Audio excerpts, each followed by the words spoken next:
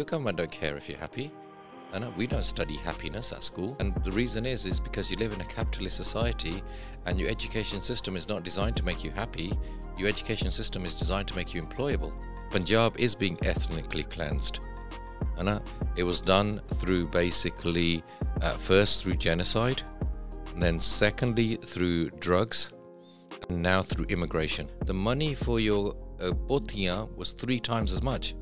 Than the Shastras. Wow. And that was done intentionally because the Punjabi that we taught now in Punjabi schools is a colonialized version of Punjabi. Sikhi is basically you learning from the Panch Pyare, taking Amrit and getting Saas Kras Simran. Basically, whatever seva Guru Sahib in his Khalsa Panth needs, you are there, tiyar par tiyar, ready to do it.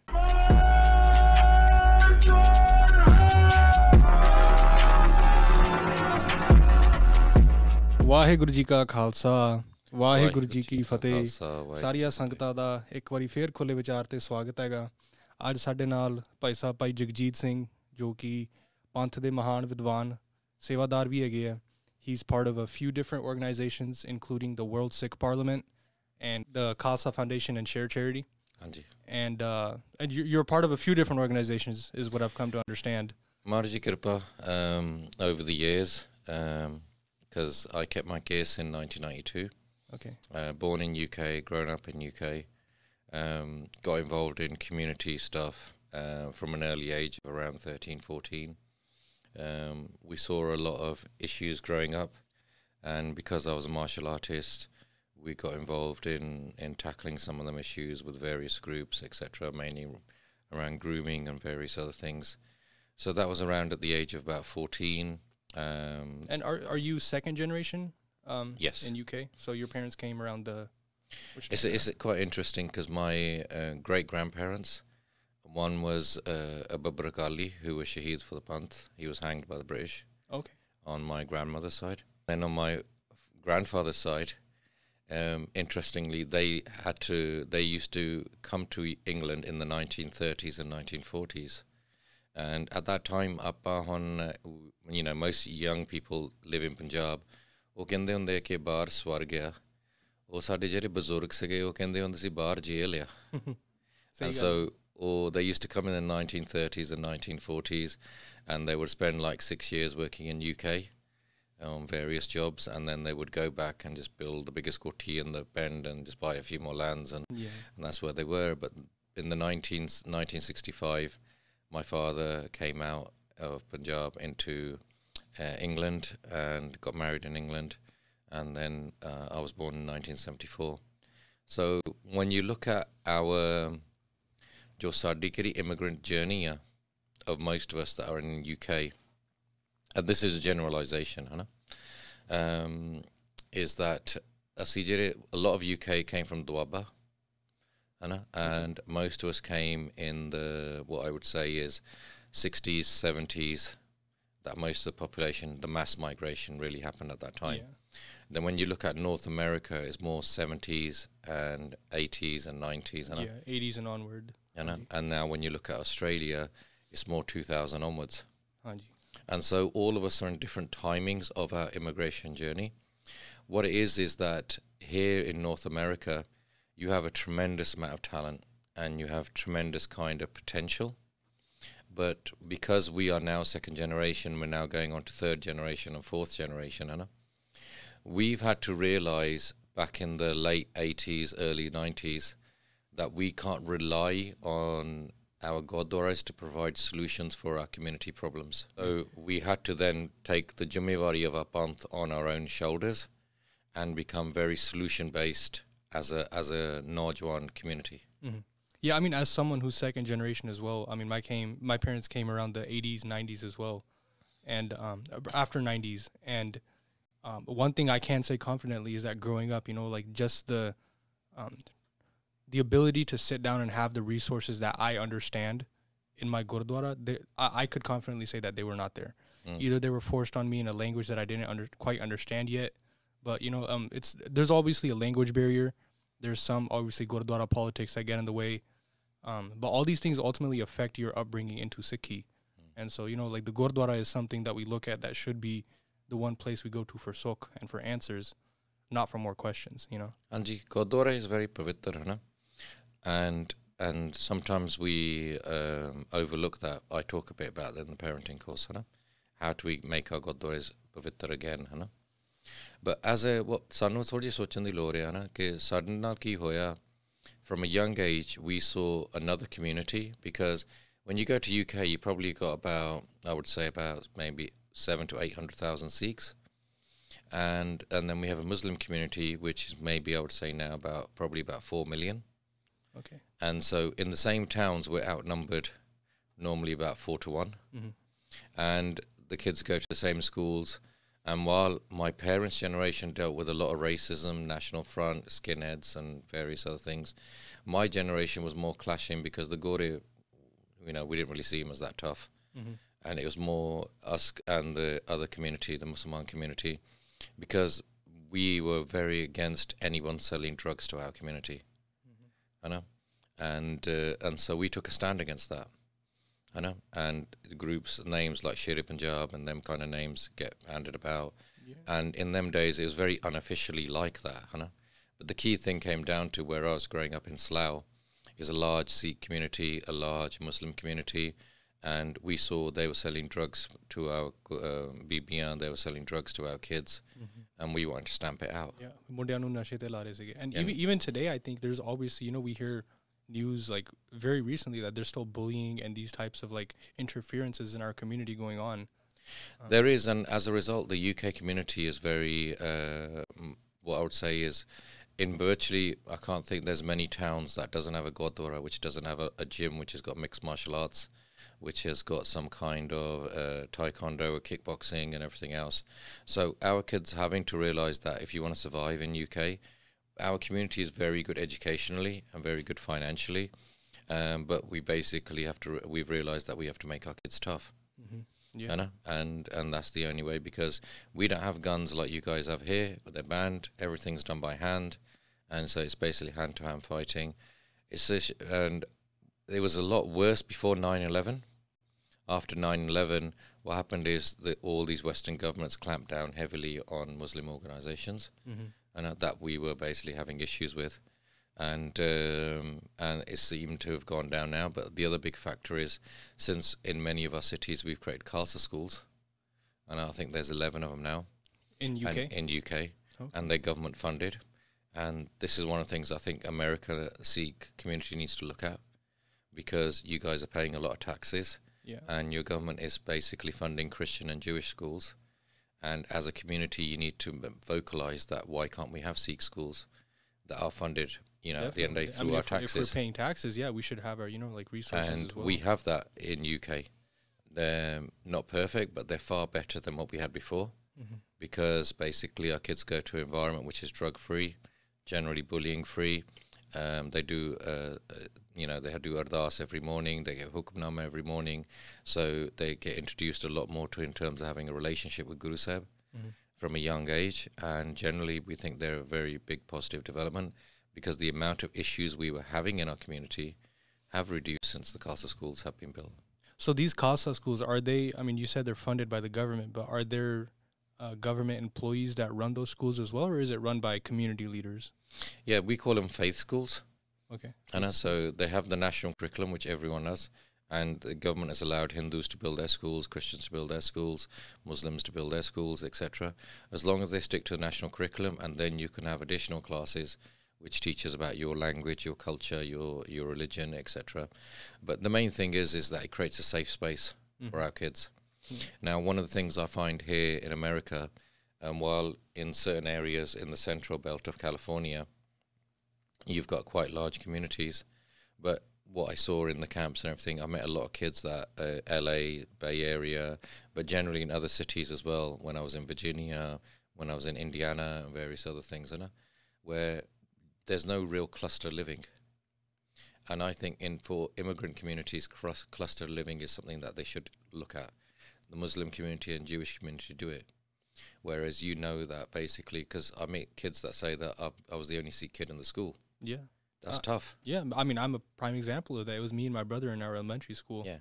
So Huge identity crisis. Huge identity crisis. So really, upbringing parents should really be starting thinking as a community. We should be having discussion. Ke alaka sambo. So basically, pick an alaka. You've got all these alake where you've got new houses, and as a community, you pick alaka, and you basically all move there. Your kids play out together. They grow up together. They all go to the same schools. And you basically allow a generation to grow up together, and they have that kind of strength. And otherwise, because the identity crisis, what we find in America now, I'm in the World Sikh Parliament, and the World Sikh Parliament has had a number of yearly, it was delayed a bit with COVID, but the first ever meeting we had was a G20 in Birmingham. And so that was, we asked for 20 most active people from 20 countries, and I was one of the ones selected for UK.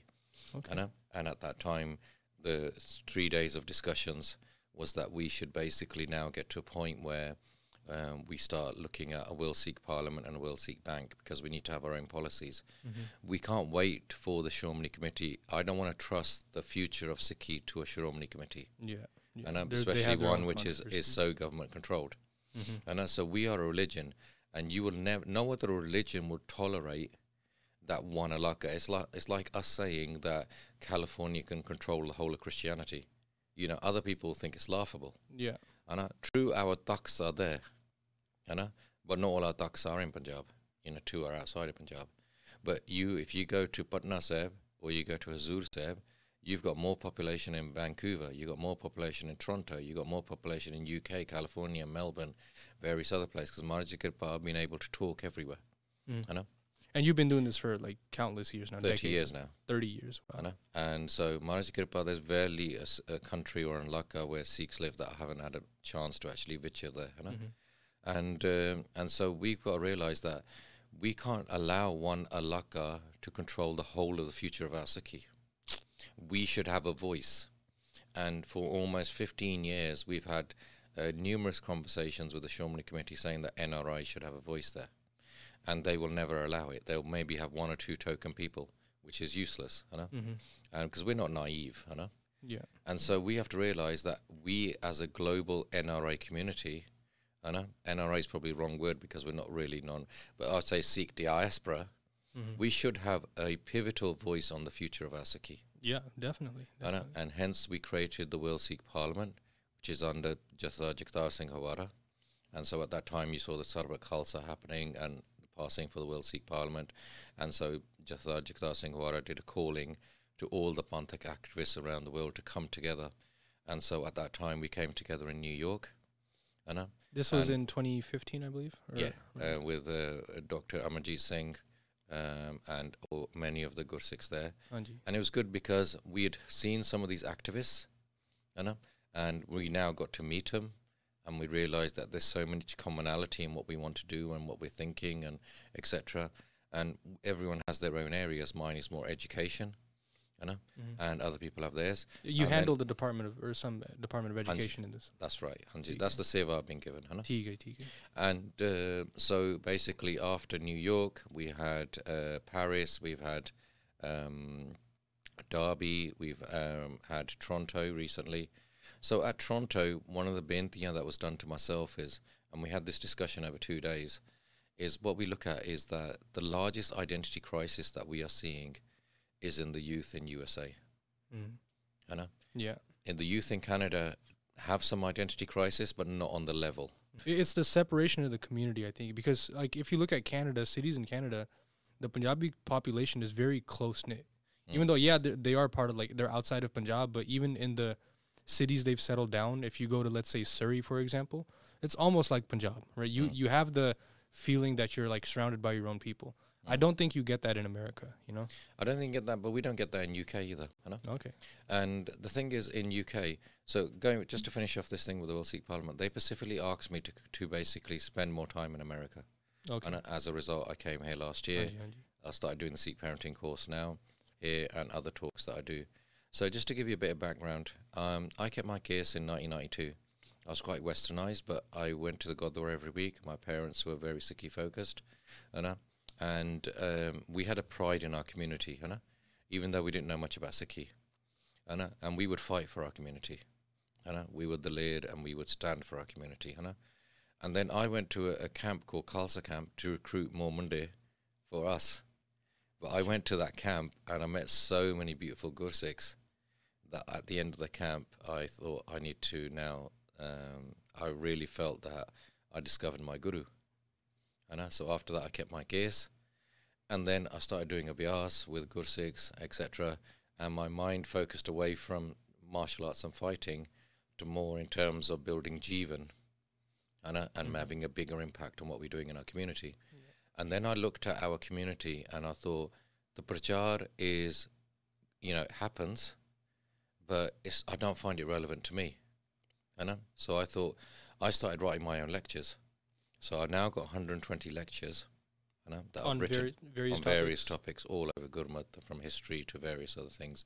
But I write the lectures that I wanted to hear as a Monna person growing up in the West who goes to a Gurdwara. And then when I started doing them in the Gurdwara, we started getting such a huge response that it just carried on, and it sort of mushroomed into something which is now bigger, where I get called all the way around the world. And so basically, as a person, I believe that our Sangat is highly intelligent, and I think we sometimes underestimate them. I think our Parchar that needs to be in the Gurdwara needs to be dual language, because basically you will only learn Punjabi if you have pyar for Punjabi. Yeah. And sometimes you have to speak in English to create that pyar in Punjabi.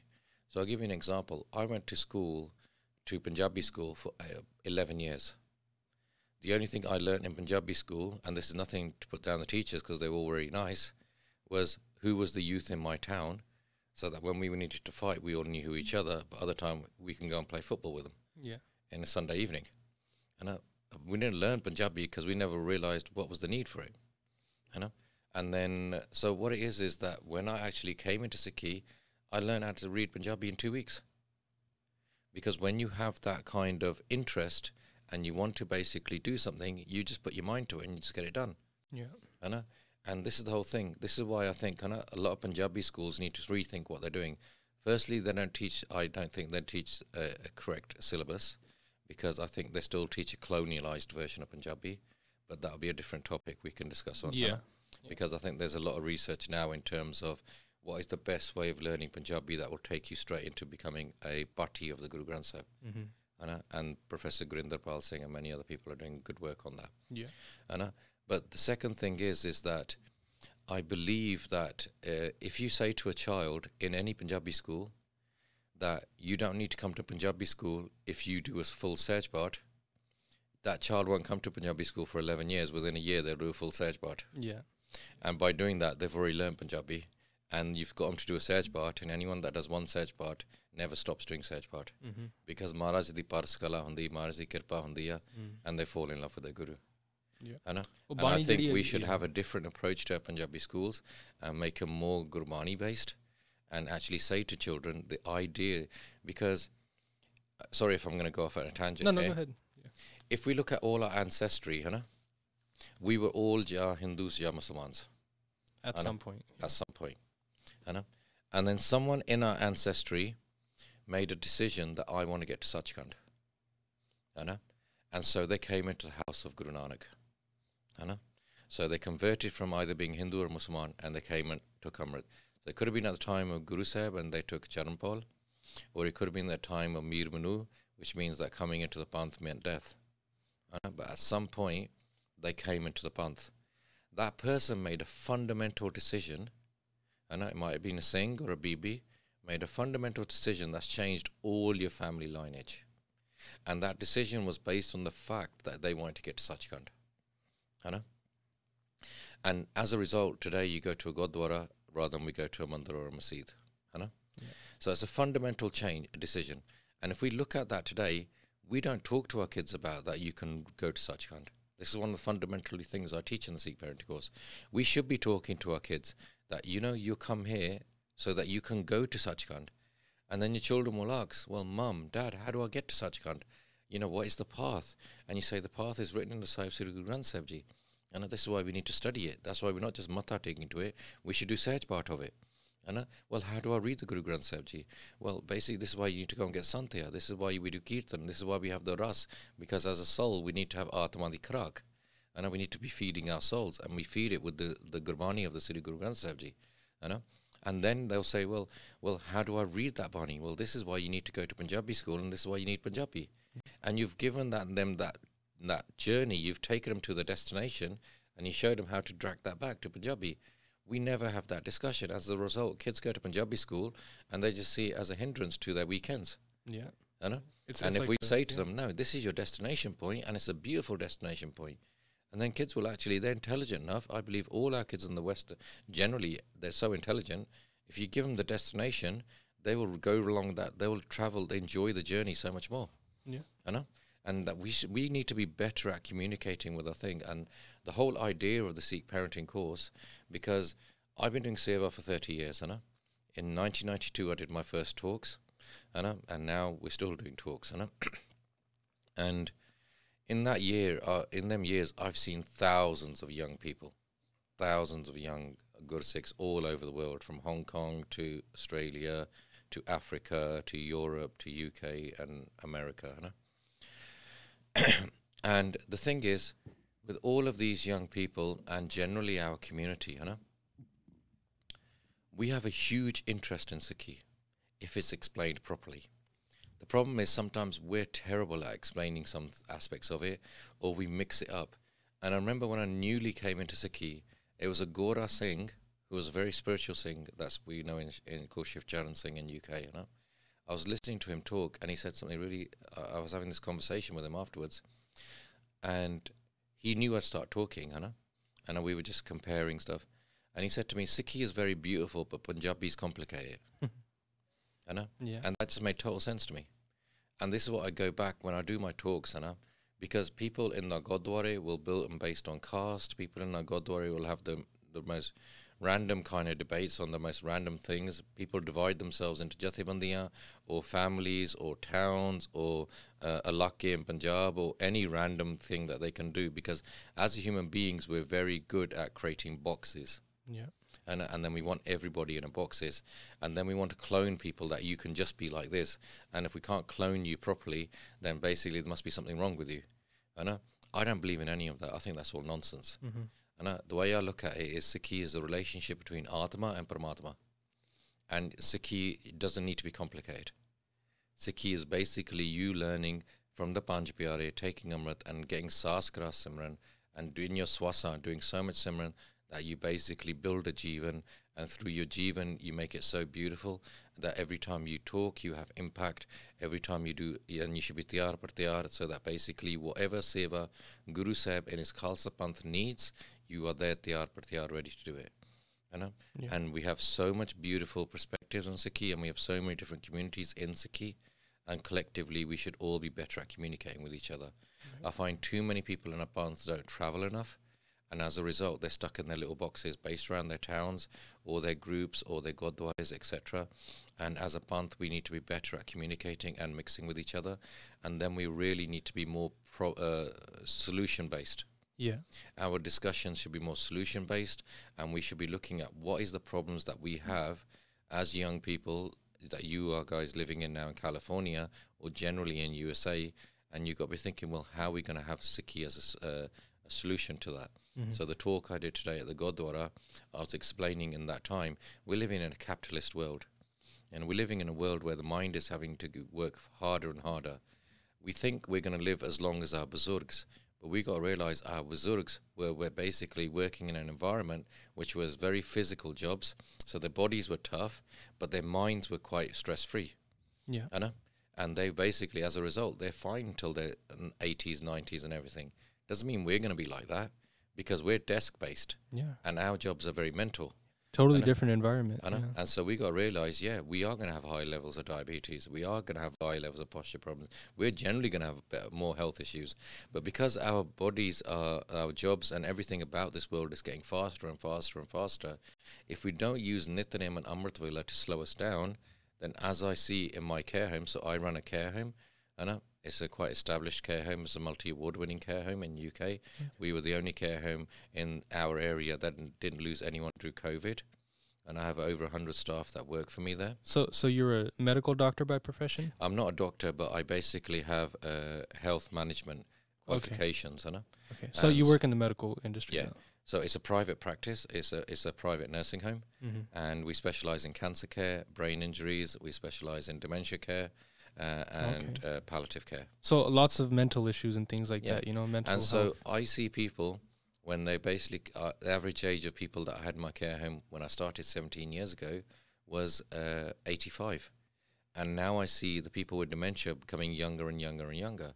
Up to the age of 50. I've got some people now in my care home that are 50 years old that have dementia, And then you look at is why do these people have dementia? It's because, and we study their history, their life history, so that we look at them as an individual, And then often they have really good jobs.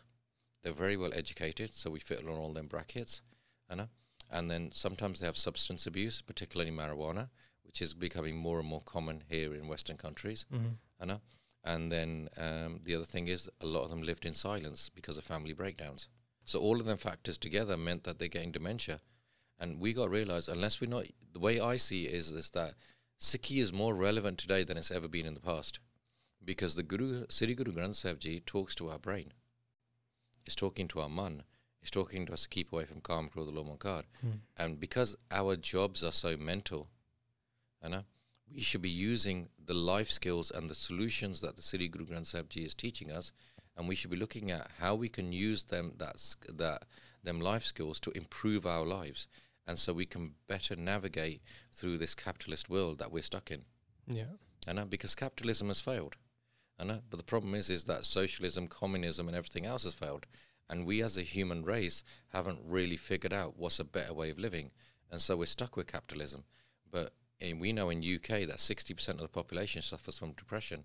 So that's not a great statistic for a way of life, And the way I explained it in the talk today, is that your government don't care if you're happy. And most people, if you ask most people what they want in life, they want to be happy. Your government don't care if you're happy.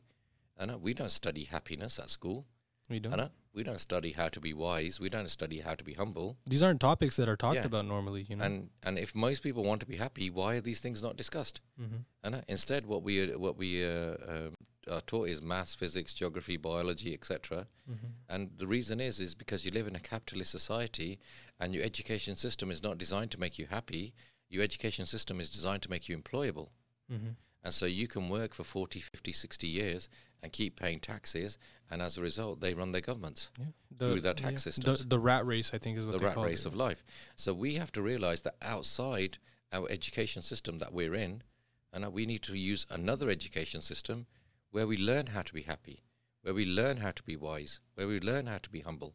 And for me, that education system is learning the Sri Guru Granth Sahib Ji, because Guru Sahib has very conveniently for us taken the most amazing knowledge from the greatest souls that have ever appeared on this earth, our Guru Sahiban, our Bhagats and everything, and put that in a very concise form in the Sahib Sri Guru Granth Sahib Ji. The problem we're having is too much as a community, all we're doing is Jor Sahib and putting Rumalle on there. Instead, what we should be doing is engaging it. We should be engaging it. We should be reading it. We should be discussing it. We should be basically vicharing it. We should be doing abhyas on it. But when you read the Gurbani, it goes through each stage of everything we should be doing. But the last stage is Gurbani Baniye. We should be becoming Gurbani. We can only do that through doing Sahaj Path. And so one of my things I push a lot in the Sikh Parenting course is encouraging everyone to start doing Sahaj Paths. And that is very important. If we don't engage our Guru, we will never become part of that Guru. We have to engage our Guru through doing Sahaj Path, through doing Kirtan, through doing that. And if we look at it, we are a mind, a body, and a soul. And in terms of our mind and body, most of the things, they're temporary. They're both going to basically disappear. Our soul is the only one that's permanent. But everything we do on a daily basis, from our education to our food to our exercise to our entertainments and everything else that we do, is all based around our mind and our body. And most of our soul is neglected. And as a result, what we've done is we created a society where 60% of the society is depressed because they're doing nothing for their soul. And where Sikhi gives us the solution, it gives us Atma di Karaj, which is kirtan, which is saj part, which is basically doing seva, hatti seva. These are ways you feed your soul. And so we need to teach our community that basically atma nu khuraak chahidi hai. And because we've been through an immigrant experience, now what happens in an immigrant experience, and we're all at different stages of that. Now what happens in immigrant experience is the first generation, the first immigrant, ਉਹਨਾਂ ਨੂੰ ਕੁਰਬਾਨੀ ਦੇਣੀ ਪੈਂਦੀ ਆ. ਉਹਨਾਂ ਨੂੰ ਆਪਣੀ ਸਾਰੀ ਆਸਾਂ ਉਮੀਦਾਂ life the, like my dad came over at the age of 18, he wanted to go to university, but he had to do kurbani because my babaji sent him, and you have to go and survive. And then you got brothers and sisters, they want you to get across, you got Jamina that you need to pay for, and they got their dreams, so he had to give up all his dreams. And then what happens is often when you got one generation, so imagine we're a bird, a bird has got two wings. You have your dunyavi side, which is your worldly side, and you have your spiritual side. So that first generation of immigrants is basically is pushed really hard and had to put a lot of effort in their worldly side, because they had to basically pay their bills. First generation is always hand to mouth, and it's just about survival. And then what happens in the second generation, which is what I class as my generation, probably maybe yours as well, we basically realize that we need to get good education, otherwise we're going to have to work just as hard in the same manual labor jobs. So as a result, we're very education focused. And so now we've got one generation that basically put a lot of effort in its worldly side. Then we've got the second generation that also puts a lot of effort in its worldly side. So we've had two generations that have neglected the spiritual side. As a result, how long is this bird going to keep flying? At some point, odi bas ho jandi hai. And as a result, I've seen so many sangats around the world. We've got so much, we're a hard-working community. It doesn't matter where we go, we've all done well financially and successful. But we've got now cars, we've got houses, we've got lands and everything. But Nanak Dukhiya, Sab Sansar. The andro, we are still not kosh. And as a result, that is because we've done so much on our worldly side, we now need to redress. We need to redress in our families. We need to redress in our communities to rediscover our Atmic side, our spiritual side. And this is the fundamental thing that I talk about in the Sikh Parenting course, because what I saw was in all them years, so many young people wanting to come into Sikhi. But sometimes the atmosphere in their families pushes them away. Because there's too much kales, there's too much basically judgment, there's too much dysfunctional families. And when we do the Sikh Parenting course, and now 10,000 people have done it around, and I've got another 43 cities on a waiting list. Every month I'm doing it in a different city. So if we were to access this parenting course, where would we be able to, is there an online site or something we could sign up for? Yeah, you can go to Khalsa Foundation, or you can basically contact myself directly through my social media, etc. And we will put you on that list. But what we're doing this year, because that was the beinti done to me in the Toronto session of the World Sikh Parliament, if it's a USA city, we put you to the front of the list. So you get priority? You get priority because that was the vachan I gave. So, but we've got UK cities, we've got Europe cities. I'm going to, later on at the end of this year, I'm going to go to Australia again, and I'm going to be doing stuff out there. But at the moment, this weekend coming up, we're going to be in Fresno. We're going to be in Fremont. And we're going to be doing it again. Yesterday I did it in Stockton, and the families, I've got all the testimonials now started coming through. Feedback's been amazing. Yeah, the support is there. I know. So I mean, it's definitely something that I think the community thinks they're lacking, is like the access to these resources. And when I do that course, one of the things I do at the beginning, I describe what is a functional family and what is a dysfunctional family. Now, many people think they've got a functional family. When they look at that, they realize, actually, I've got a really dysfunctional family. Because apani adat hai, we've just grown up on that, so we don't think any different. Yeah, it's normal for us. Yeah. And so when I show them, oh yeah, this is a functional family, this is a functional family, and then people realize, I've got a dysfunctional family. Then I say that you don't need wholesale change. You need little tweaks. And in the course, I show all the little tweaks that we need to do. And then once you put them tweaks in, the feedback I get is that, I can, I've had letters, I've had people send me messages, or sometimes when I go back to the town, the PR that I get from many of them families, I had a message which really touched me once, where a young boy sent me a message saying that, Paji, before your course, my dad used to beat me at home. Now he doesn't beat me anymore. So that was worth going to that town. Yeah. I've had people that basically saying that we were about to get divorced, and then after your course we realized we were looking at life in the wrong way, and we rethought about what we're doing in our lives. So is there like a specific maybe underlying reason that you're seeing come up in a lot of these dysfunctional families? Maybe it's mental health issues, maybe it's just, I guess, like cultural traditions that we have in our ਜਿਹੜੀਆਂ like ਮਤਲਬ ਸਾਡੇ ਵਿੱਚ ਜਿਵੇਂ ਹੁਣ ਕਹਿੰਦੇ ਆ ਨਾ ਵੀ like depression ਹੈਗੀ ਹੈ ਤਾਂ 2 ਚੰਡਾ ਮਾਰ ਦੋ ਨਿਕਲ ਜੂਗੀ. You know, that's something that's like been taught to us, like, you know, that's how to counter these issues. But that's not a valid way to, you know, like go about it. It's not a valid way, but what it is this part, the first section in the Sikh parenting course is all about, this is how we do parenting, but this is how Guru Sahib did parenting. So why don't we look at the way Guru Sahib did parenting and look at what was the lessons in that and implement that into the way we do parenting. And then I talk about all the different things that happens in a parent. I talk about basically the psychology of a child, because the psychology of a child growing up in a Western country is very different to the psychology of a child that was growing up in Punjab. Then I talk about what's happened with us, about the whole immigrant process. Then I also talk about the de-education of Punjab and how we were turned from Maharaja into the workforce. And there's the psychological impact. And then the fact that we're Khuley all around the world. So many people's families, brother could be in Canada, a sister could be in California, and their parents could be in Punjab or someone else in England. And as a result, your psychological support system is not around you, and that has an impact. Your family isn't around you. Yeah. And then what we do is in part 2, we look at parenting in a macro level in part 1. In part 2, we look at it in a more micro level, where I show that most of the glares and most of the issues that we have in our family is from the words we use and the way we talk. Communication. And the tone of our voice. The communication we have. And I go into great depth on how to explaining how we should talk in our families, and then also the result on our atma of the way we talk.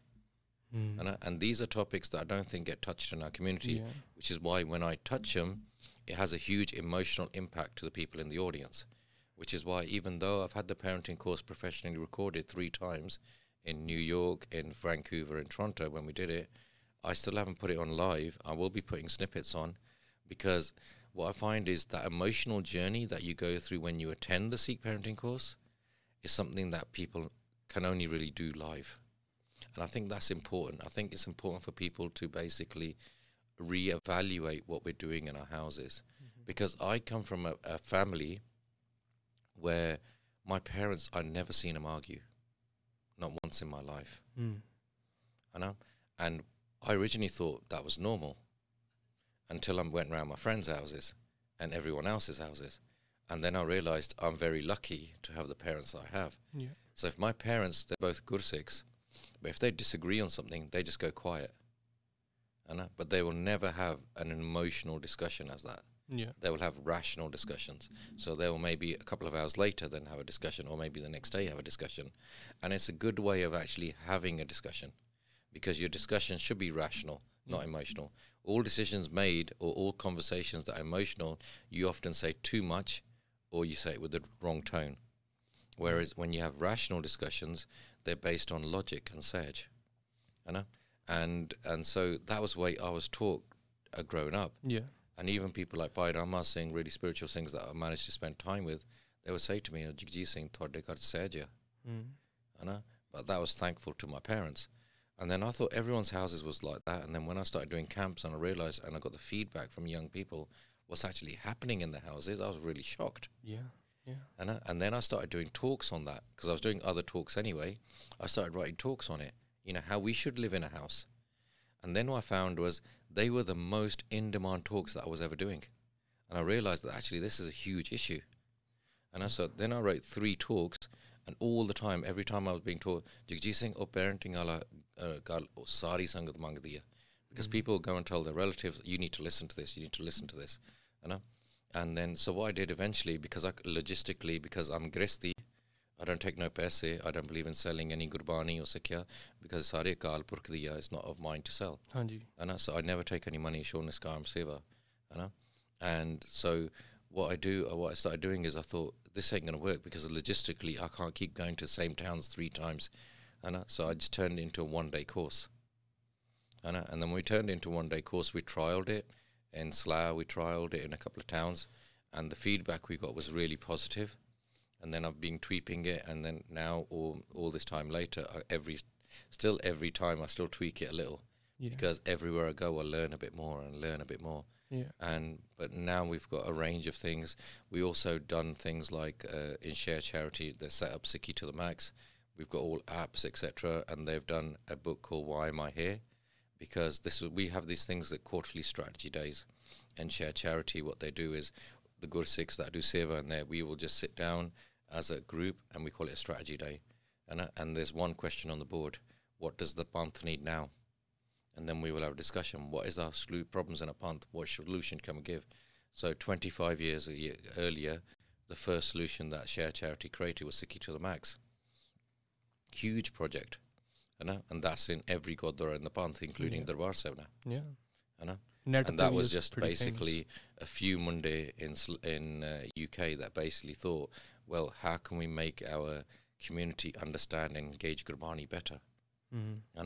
And so all the time. So a few years ago, just before COVID, one of the discussions we were having, one of them strategy days, was if any Christian or any Jehovah's Witness comes around your house, they will have so many books. And we as a Panth, we have amazing books. But what is the first book you would give someone? Let's say your neighbor is a Gora and he wants to learn about Sikhs. What is the first book you would give him? Let's say your child is about 13 years old and suddenly wants to learn more about Sikhi. What's the first book you would give him? Maybe you can't really... Really, there isn't a really strong defining book. Then when we thought, let's just write it. And then Bhai Jagjit Singh wrote it. It's called Why Am I Here? And does it explains like everything about our identity, who we are, what we represent. And what Guru Sahib's message is for humanity in this capitalist society now. And that's why you can give it to any random person on the street, they will still understand it.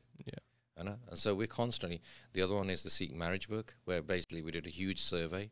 Thousands of people responded that were married, about what issues you have in your marriage and what time they had, what things you think you learned, what works well in your marriage, what doesn't work in the marriage.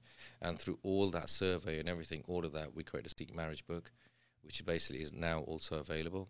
So it's a good present to give someone just before they're married. And it will teach you all the Sikhya of how to have a very successful marriage, and where people have had pitfalls, what you should avoid, and what things that are good practice and what you should do.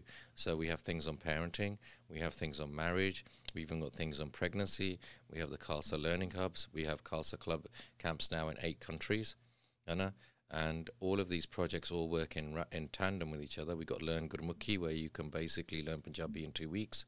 We've got Super Sant, which is about learning Sikh history.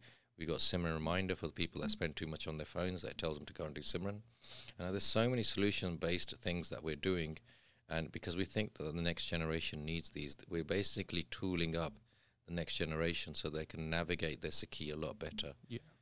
So, I mean, it seems like there's definitely a lot of resources that you have now that you're providing to the Sangat. But if there's a few questions I wanted to dive deeper into that you touched on.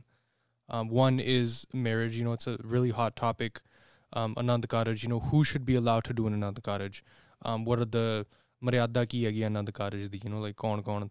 Because, I mean, even piche, there was like some online, badi viral hui sigi video, some guy wearing like a different type of hat during Anand Karaj, and that's ultimately something that's a lack of education in our community, that why are these things happening? Why are we, I think what it is I think North America is getting a bit of a wake-up call, because North America is maybe not as durir on their souls. We had this wake-up call in UK about 10 years ago. In UK, what we had Gurdwaras that would have wedding halls next to the Gurdwara. And then 10 years ago, we had a big movement to shut them down because they were drinking and partying in them halls. And as a result, we basically had to create mass education in our community to bring social change. And as a result, our community woke up a bit. What is the assuls of Anand Karaj? Anand Karaj is not something which is just like a... something that you just play with just because you want to have a special day.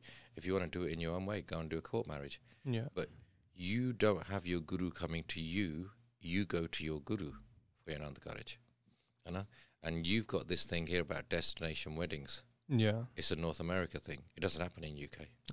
In UK, people just go to the Gurdwara and have their Anand Karaj. So you, as a community here in North America, need to have a wider discussion is destination weddings a healthy thing for our community? Yeah. So I mean, because it's a fad. The problems we have here is that people, first of all, don't even think they're wrong. You know, so it's not. It's a step before. I would go back further. Yeah. I think what you're doing is looking at problems individualistically, and they're just symptoms. For me, the biggest problem that you have here is you have talent, but that talent has apathy. There's not enough panthik judgment and not enough belief that we can change society. Whereas we have realized we can do it because we've been doing it. Yeah. And so until you don't realize that in your Gurdwara, if you're just going to keep allowing the time to be passed by Granthis just doing your Parchar and non-engagement of the next generation, you're just delaying the inevitable. You know? So everything, because you've got a void of education. So at some point you got to realize that your generation, just like we did in 1992, you have to take the Panth's Jimmevari on your shoulders and become solution-based in the community. And the best way to do that is actually become a voice in the community, a voice of reason, a voice of common sense, a voice of logic based on Gurbani. So until you don't realize that you need dual language Parchar in your Gurdwara, and you guys need to create your own Parcharaks. All you young people do presentations at schools and universities and workplaces. Why can't you do presentations at Gurdwara? Yeah. That's what we've been doing for the last 30 years. Definitely. And I know some of my Gurdwara in the Ilaki, if there's not dual language based or one of us doing a talk every Sunday, they complain. The Sangha complains because they're so used to it. Okay. They demand it. Yeah, the language is a very, like it's a hot topic. Even on our podcast as well, we've had, hey, bhi tusi sirf Punjabi ji gal karya karo, yar tusi Angrezi ji gal karya karo. So let's tackle this. Yeah. Because we used to get this as well. Okay. So because they're saying it from their perspective, and everybody has their own lived experience. So their lived experience is growing up in Punjab and basically saying Punjabi is a should for everyone. It's a non-negotiable. It's a minimum level. Well, that is for them. It's not for me, because it's not my fault that you moved to another country and I'm born there, and I've gone to a school where I've not learnt that language, and it's only because of Maharaj's Kirpa I've got parents and grandparents that teach me in the home. But most of the Punjabi schools are trying hard, but they're actually quite poor in what they're doing because the resources they're using are outdated. The structure is wrong. Yeah. Straight up. Yeah. And so basically you have to allow our young people growing here enough time and space to rediscover who they are and then get to the point where they're speaking in Punjabi. And we have to be allowed that space. And so if it's a case of we're going to fill that void to basically do it in English, that's fine. Maharaj didn't only invent Punjabi, Maharaj invented every language in the world. And Gurbani is in multiple languages in the world. But let me tell you, the most important language of our Guru is the language of pyar, or is the language of inclusivity. And so basically, I have no issues doing Parchar in English and Punjabi. Because I know that the English is going to make him move on to Punjabi. Because as a person that talks in both languages, I realize that English is a very rough language. You will never hear opera in English. It will always be in Italian, because Italian flows. In the same way, the language of spirituality cannot be shared in English. The language of Gurbani, of Gurmukhi, has the beauty that you can only explain them concepts of spirituality in that language. So you have to then promote your level of thinking from an English-based format to Gurmukhi, because you can only explain it in them. And that's why even when I do dual language, by the end of it, I'm doing 3/4 of Punjabi, because it's the most beautiful language of explaining the deep levels of spirituality that the Guru Granth Sahib is explaining to us. So it's an inevitability. But I see that you have to give young people a space so that they can understand the fundamentals of what they're talking about in Sikhi. If we don't do that, you lose another generation. And it was noticeable to me that when I started doing dual language Parchar, how quickly that generation came back in the Gurdwara. Because I'm very much a believer in bite-sized Sikhi on Etwars, in Sundays. Or what we do in Derby, which was Khalsa Club. So what they do in Derby is that they will have a divan on a Friday evening, which is basically starts at about 7 and it goes on to 8:30 or 9, because the kids don't worry about homework, and in their teenagers, it's better they come to a Gurdwara than they're going out to pubs and clubs. And it was a safe space where we had the parents and everything else. So we have the English-based divan with Gurbani, and then slowly moving on to the Punjabi on that as a learning thing. And then you have your main divan on a Sunday. So you're catering for both. Yeah. I know. You're able to capture all the Sangat. Yeah, but what is notable in Khalsa Club in Derby, in the 11 years that's been going, I think over 200 families have taken Amrit. Wow. So it's effective. Yeah. I know. And so many people, so there's so much things that are solution based, I know. But what it is the key thing is about communication, I know. And we have to realize that if we're using English, I don't believe there's an issue with that. I think it needs to be done because we don't want to lose a generation, I know. And as a Panth, we got to realize we need to be solution based, I know. And the Punjabi is only going to be preserved, I know, if they're Sikhi. Otherwise, all it is a regional language, which is now being eradicated anyway by Indian government policy. I know. So fundamentally, what we should be teaching is Sikhi, because that is the best way of actually preserving the language of Punjabi. I know, because we haven't got our rivers anymore, so it's not Punjab anymore. I know. Oh, we started to khoya gaya, yeah. Sara kuch khoya gaya. And so we got to realize we can't just keep complaining. We got to basically start solving. Yeah. I know. We can't keep playing the victim is what it is, you know. Yes. And so as a community, we've got to realize that basically we're now living in these westernized countries, capitalist countries, you know, and our children are under major pressure. We basically taught our children how to be a workforce, you know, and now we've got to teach our children how to be Maharaja again. Yeah, back to being Maharajas. I know. But if I may, before that, before we get to our next topic, which is regarding Maharajas and Patshai Dava, one main topic that it's not talked about enough, at least from what I've seen, is mental health, right? And it's a crisis that's starting to loom over a lot of our households. Parents maybe don't have the best relationships with their kids. They're suffering from all these illnesses. And one problem we see is that our parents don't even acknowledge that there are illnesses. You know, depression naam di koi cheez nahi hundi, ya koi eh cheez. You know, so how are we, let's say, as someone who may or may not be suffering from a mental illness, or at least think they are, how can we open up these channels of communication with our parents or our elders? So statistics in the NHS, National Health Service in UK, show that 60% of the population is suffering from depression. But most people live in a state of denial. Okay? Now, I do talks on huge number of subjects. But what I found is, and in the past, I will touch on mental health, you know, because of my experiences of treating people, you know, working with people with dementia and various other things, you know. But in the last few years, I've stopped talking on mental health. This is more of a personal thing, and there's a reason for that.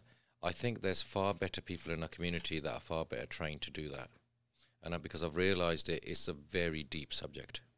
And it's better, a little bit of knowledge is a dangerous thing. And it's better to have people that have a lot of knowledge. Yeah. And I think the other part of that is many of the people that speak on the subject have had personal experience of it. And I think that's important, and for you to discuss the topic. My personal experience has been very different. My personal experience has been that basically I've been taught to be a fighter from a young age. And I've taught to be very solution-based. Yeah, and that's what Sikhi teaches as well. And as a result, I've built businesses, I've helped in Seva, I've got Maharaj Kripa, a good family. I've never been depressed in my life. And a big part of that is the fact that I was blessed with Amrit at a certain point in my life. And I did an ardas that sari after taking Amrit, that all my life I would do Sangat of Paanchahi Hoy Gursikhs.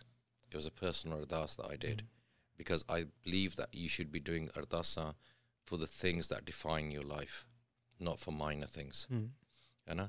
As a result, I met Bhai Rama Singh very quickly, who had a fundamental impact on my life. I met Bhai Jeevan Singh, who had fundamentally Jathar Raghbir Singh, Bhai Janel Singh. There's so many Gursikhs that I've done Sangat with. Even today with Bhai Paramjit Singh Khalsa, you know, there's so many Gursikhs that Maharaj Kirpa have been part of. What I see is, I see everything in life as a blessing. And every meeting with any Gursikh is a blessing. And I believe that all we do in life is we collect blessings. And then one day, all them blessings are like a jigsaw puzzle. and one day you reflect on it and it's a beautiful picture, which is your Jeevan. Yeah. And as a result, I can't think of one day I've been depressed, because all them Singhs taught me, all them Gursikhs taught me, is how to do bhakti. And I wouldn't say I'm a really accomplished bhagat, but I will say I've got enough to basically know that I can see the world with beautiful eyes. You have the tools to, I know. Yeah. And as a result, Maharaj Kirpa, I've never experienced them things, because I've basically sat on a boat of Nanak Naam. I know. And we do Saskara, Simran, Maharaj Kirpa as a family, we do Amrit Vela together, and everyone's been doing it together for many, many years, many decades now. And I believe that's created a protection system for myself. Yeah. I know, from all of these ills in society. And I'm not saying that other people don't have it. Yeah. I know, but I say that works for me. Yeah, and that's what I was just trying to go to say, is that just because maybe one person hasn't experienced it doesn't mean it's not there. Yeah, exactly. And no, I definitely think it's there, because in camps and so many times in Sangha, people talk to me about it. I doubtless, but for me, if I just say to them, my solution was Japing Naam, that's not something that can always basically work for them, because basically for you to be able to jap Naam and do all them things, you need to be in that right frame of environment. And with the right Gursikhs and the right family and everything else. I believe that Maharaj has blessed me, and to be in the family structure I am, to be with the people I am, and I think that is just something that all I can say is Maharaj de Tanavadya. But going on to this whole thing about mental health, we as a community are very poor at talking about these things, and we need to get better. Not just mental health, alcoholism, basically conflict, and what we call following the Joneses means basically competing with each other for materialism. I believe that all of these things, because like I said, we need to rediscover the beauty of our Sikhi. And that's because of all of this 2 generations of basically just concentrating on the material side of our lives. We need to have that redress with the Atmic side of our lives. And I think, so for me, I looked at this whole thing and I thought, well, there's so many problems. What's the best way of solving all these problems? And I thought, we can't just go and solve this problem, you're constantly firefighting. So the best way I looked at is, let's start with parenting, because you're starting fresh with a new generation. And if we get young people to do bhagati from day one, which is something that we were never blessed with. So I came into Sikhi at the age of 18. So I believe 18 years of my life I wasted. And so what I teach parents do is that your child has less access to Kam, Krodh, Moh, Ahankar. So as a result, if they do bhakti at a small age, they will go a lot faster. And then by the time they get to teenage and stuff like that. So let me give you an example of the way I see society works in our community. Punjabi kahavat hai na, jodho young bache hunde a, oh kende oh elta karde a. Hai So, and then when they get to teenage years, they kende mauj masti karde a. They go out clubbing, etc. Then when they go into 30, 40 years old, oh kende hunde a ki zimmewariyan da paar pe gaya. They've got responsibilities of the world. And then when they get to 60, oh kende Rab nu labban chal jande a. And I think that's a really poor way of living.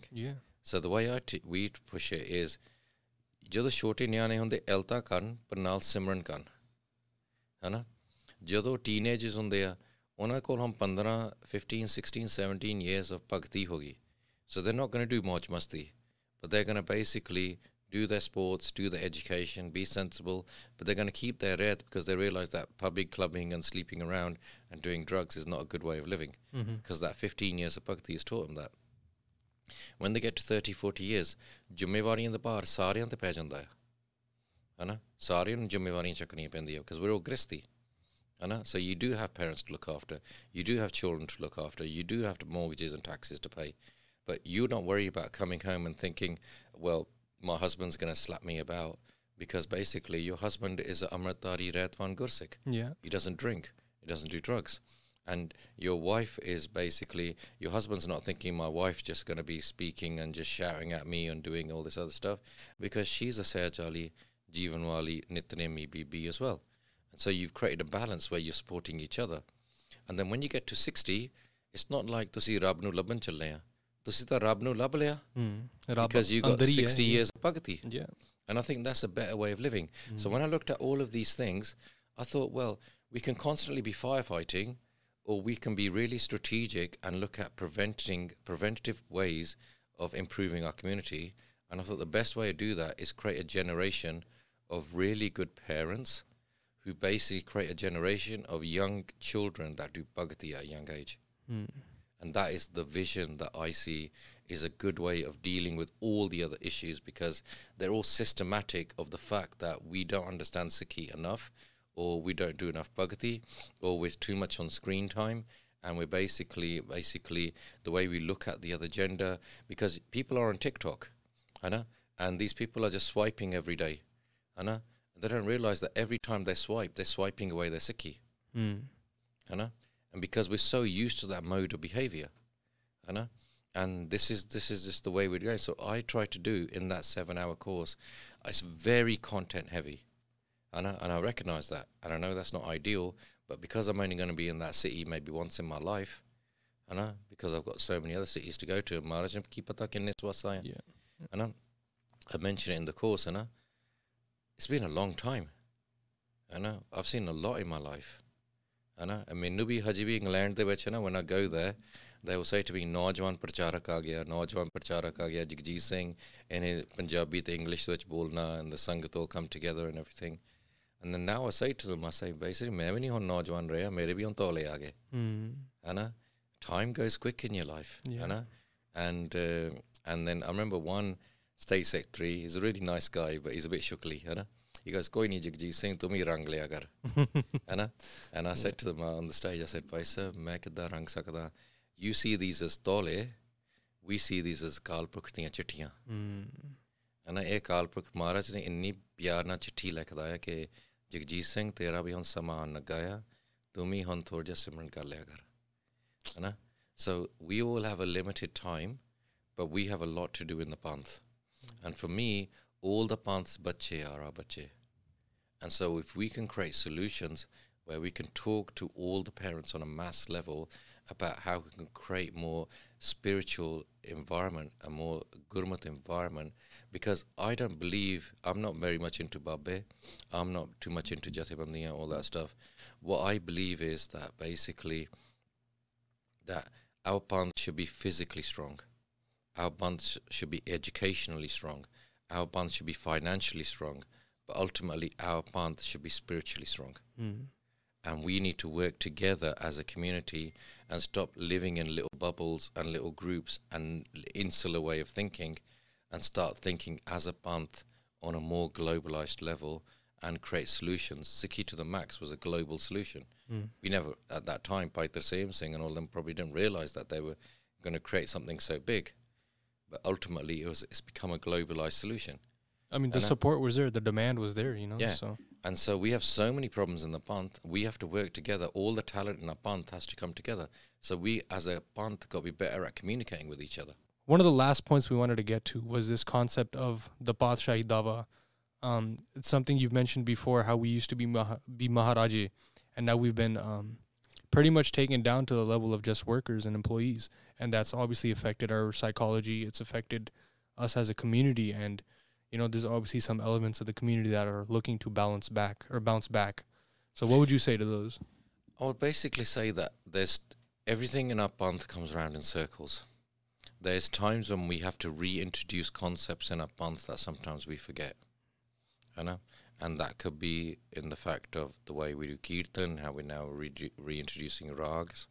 It could be the fact that we basically have to rediscover our granths, or other things. There's so many things that come and forth, getting our Gurdwara Azad, which happened in the 20s and still maybe needs to happen again now.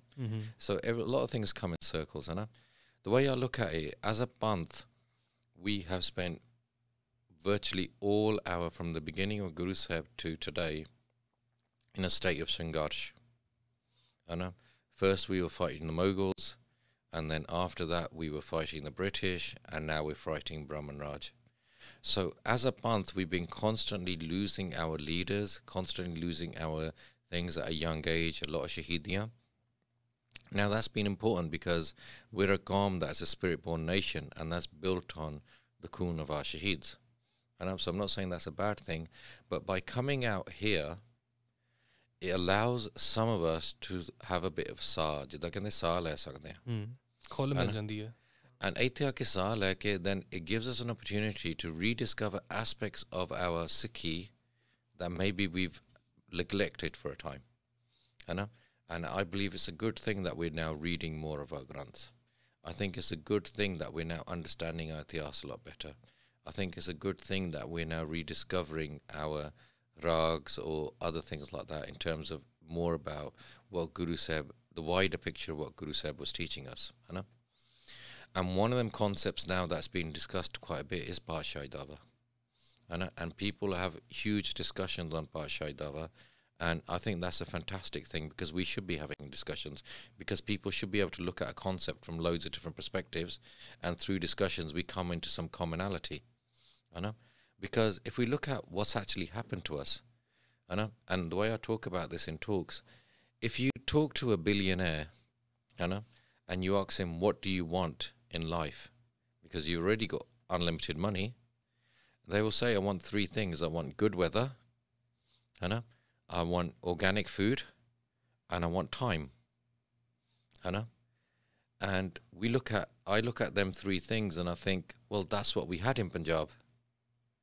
We had good weather, we had organic food, and we had time. And by coming out here, while in California you still have the good weather and maybe some of the organic food, but if you go to Canada, UK, and some of the other areas, we don't have great weather. We don't have organic food, we have GM food, and we have no time. And so it's arguable that we've actually made a backward step. You can put that argument forward. And so we have to rediscover who we are, why we are, and what we're doing. And having that discussion, I think, is important, because we were Maharaja, and the key thing with us was that we owned our land. And you have to, when you look at is, why is Punjab so unki? Why is the revolutions of that South Asian area, most of them come from Punjab?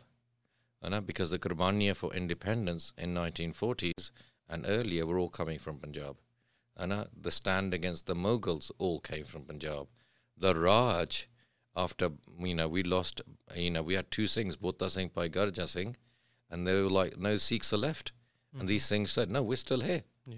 And 50 years later, we have Khalsa Raj. So the way my father explained this to me when I was young, he goes, the thing about Khalsa, the Khalsa is the people that make the impossible possible. That's who we are. That's who we are built as. The things that people can't even dream, not only do we dream them, we make them happen. And that should be our mindset even today. And so when we look at this whole concept, the thing with Punjab, Banda Singh Bahadur gave us our own lands. This is what the rest of India doesn't have. They still have their landlords, their Thakurs and their Rajas. We as individual Sikhs had our own lands. And the thing is, when you have your own land, you become Maharaja. There's a level of authority. And so if you don't agree with a government or you don't agree with a policy, you can take a stand against it. Because if you're doing a naukri, they'll just chuck you out that naukri. And then ਤੁਹਾਡੇ ਬੱਚੇ ਭੁੱਖੇ ਮਰਦੇ ਆ. There goes your paycheck. Whereas you can chuck us out of our naukri, we still got our land. ਅਸੀਂ ਬੱਚਿਆਂ ਨੇ ਫੇਰ ਵੀ ਖਾਣਾ ਖਾਣਾ ਹੈ. So as a result, it gives you a level of autonomy, it gives you a level of voice. But on top of that, you put Gursikhi and all that atiyas and all that spirit and that Gurbani and that Amritvela and everything, it puts you on a next level. Immortal, And so basically, we were them kind of people. And then what happened is, after Maharaja Ranjit Singh's Raj, obviously the British took over in rest of India quite quickly. It took them a long time to, they were just observing Maharaja Ranjit Singh's Raj. Anak nahi sigi ਉਹਨਾਂ ਨੂੰ ਸ਼ੇਰ ਹੁੰਦੀ ਹੈ because Hari Singh Nalwa ਇਦਾਂ ਦੇ ਗੁਰਸਿੱਖ ਸੀਗੇ Akali Phula Singh etc. After Maharaja Ranjit Singh passed away, for I believe it was 10 or 11 years, they were just killing, assassinating each one of his sons, were any leaders, and eventually they basically took over Punjab. And then we know about, they took our Shastras away. 300 bullock carts were sent to Calcutta. They paraded them in Calcutta, all our cannons of Maharaj Ranjit Singh, I've got an actual image of it. And really? It was like someone did a hand drawing of that scene of that day. Of what is it? Of all our Shastras of Punjab of Maharaja Ranjit Singh were taken and shown in Calcutta. It was paraded there. And then they were melted down and turned into the railroads. Our Shastras? Our Shastras of Punjab, 300 bullock carts. Wow. I know. Yeah. And then that was made, because you understand, they understood economics. They needed to transport goods, so they used our Shastras to make the railroads. Yeah. I know. And then what they did was, through King's University, London, they sent a professor to Punjab to de-educate Punjab. Wow. So they took the weapons, they started because Maharaj Ranjit Singh had such high-level education for Bibiyan. So every Bibi on up end had a high level of education. And every Bibi on up end could teach the children how to do Santya from the Guru Granth Sahib. And basically, so the money that was given for your Shastra, they would give you like a small amount of money. The money for your Potiyan was 3 times as much. Than the Shastras? Than the Shastras. Wow. And that was done intentionally. Because the Punjabi that we taught now in Punjabi schools is a colonialized version of Punjabi. That's why we are taught Baba Bol. Ball is not a Punjabi word. Ball is an English word. Achha. Because, tennis ball, football.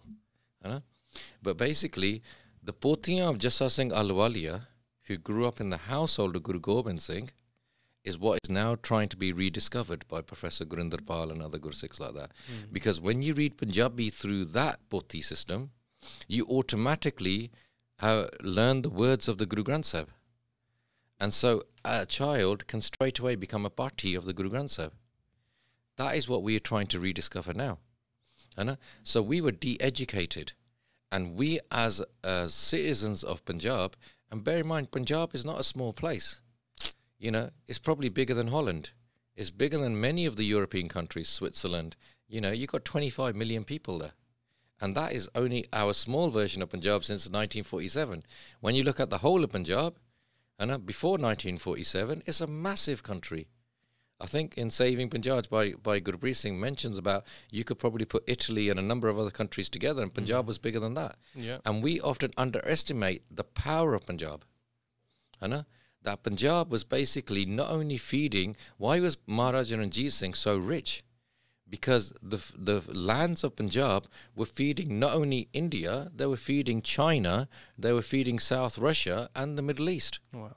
Because that was the center of trade. And it was only in 1947, and the Brahmins were very sly with us. They intentionally made sure that Lahore never stayed in Punjab. Yeah. Because Lahore was where our brain was. And Lahore is where our Ityas was, and it's so close to Nankana Sahib. And anyone with any logic, the Radcliffe line was done intentionally to destroy Punjab. It was 2 things they did at that time. Number 1, they intentionally created Pakistan and Bangladesh. Why was that done? So you divide the Muslim vote, so it doesn't matter who wins the elections, it will always be a Brahmin. And that's what's happened. Whether it's Congress or BJP, it's always Brahman Raj. Yeah. Outside is just the kava, what they show us, but it's the Brahman Raj policies. And so one was so that the Muslimans could never become leaders in that country. So take their vote bank and take a sizable part of it and put it in Pakistan, put a sizable part of it in Bangladesh. And then the other threat to them was Punjab. So split Punjab in the middle and intentionally give Lahore away from this Punjab, and so that this Punjab will always be reliant on Delhi. So they split. There would never be any kind of issues of farmer suicides or anything like that. There would have been no issues around 84 and language issues or anything else like that. All the issues we've had since 1947 if we had Lahore. Yeah. Even Amritsar and Lahore, they were considered like twin sister cities. If you fly on a plane and you're taking off from Amritsar airport, you see the lights of Lahore. Yeah. It's so close. Yeah. And Lahore was our Rajasthani.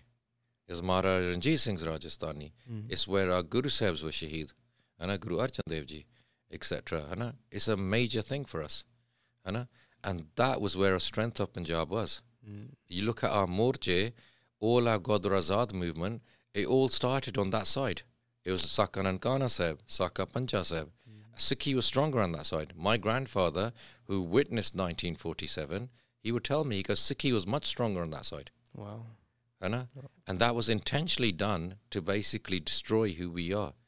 And that was part of us. So the Gorian made us into, the British Raj made us into the workforce, and this was done to take our strength away from us. Yeah.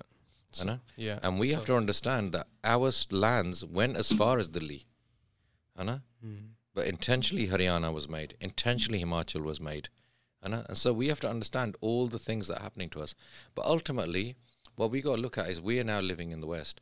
We're living in the West because basically we have been made into this workforce and we've been forced to come here. And Punjab is being ethnically cleansed. It was done through basically, first through genocide, and then secondly through drugs, and now through immigration. And that ethnic cleansing is taking place. And we as a community have to look at is basically, you can live here as much as you want. You can live here and have as much lands as you want, but you're never going to have a Sri Darbar Sahib in California. You're never going to have a Kesgar Sahib here. You're never going to have the Ruha Fatehgarh Sahib here. So no matter what, that is where we're going to be. My beinti to all the people that are listening is that we can talk a lot about many things, but my beinti from the Gursikhs that I've done Sangat with is apna Jeevan banao. Yeah. Jeevan banao, inna simran karya karo ke Maharaj jithe wherever you look, all you see is Gursikhs. And if they're not Gursikhs, by looking and listening to you, they want to become Gursikhs. Yeah. You Maharaj bhi kehinde uttam sangat uttam hoga. We need the sangat of the Gursikhs. So. Yeah. Uche suche jeevan banaige, and look at the panth in a solution-based way. Don't get dragged into people and their clone kind of behavior, and where they just make you clash with other groups and other groups for the sake of clashing. Yeah. And as a result, so much of our time is wasted and energy is wasted, or get into positions where all we're doing is duplicating the same things. And like people do in Gurdwara, just keep building multiple Gurdwara and just keep duplicating. Too much energy is wasted. And instead, what we need to be looking at is, this is the panth, this is the skill set we're now developing as a population. Realize that 90% of our population doesn't come to the Gurdwara. And we only see them when we got Nagar Kirtan. Only 10% of our community comes to the Gurdwara. But we still got to be talking to that 90%. So we got to create educational programs like we're doing with the Sikh Parenting course that engages that 90%, because the talent in that 90% is what's going to run California. Yeah. The best youth that is going to run California for the next 50 years are still Munne that haven't come to the Gurdwara. Yeah. Because let me tell you, all the youth that's come out of UK that is very active in what they do, all of us were Munne. None of us were given Sikhi on a plate. Yeah. We all felt that we had to earn our Sikhi. Yeah, you had to find it. And there's so many people like that here.